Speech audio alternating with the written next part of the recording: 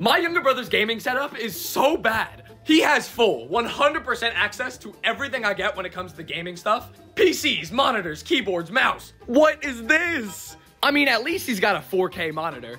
Xbox Series X, HyperX headset. But what is that?